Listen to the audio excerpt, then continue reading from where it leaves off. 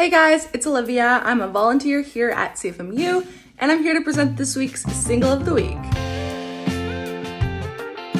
So this week's Single of the Week comes from 10-Minute Detour, an indie Americana set from Hamilton, Ontario. The group released their third single, What Can I Do, on June 29th, which is the third single that's going to be released off their upcoming album later this summer.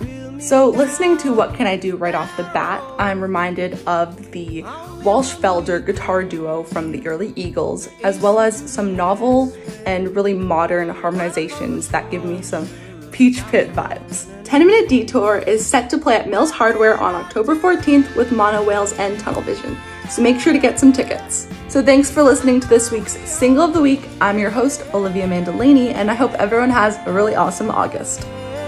Wow.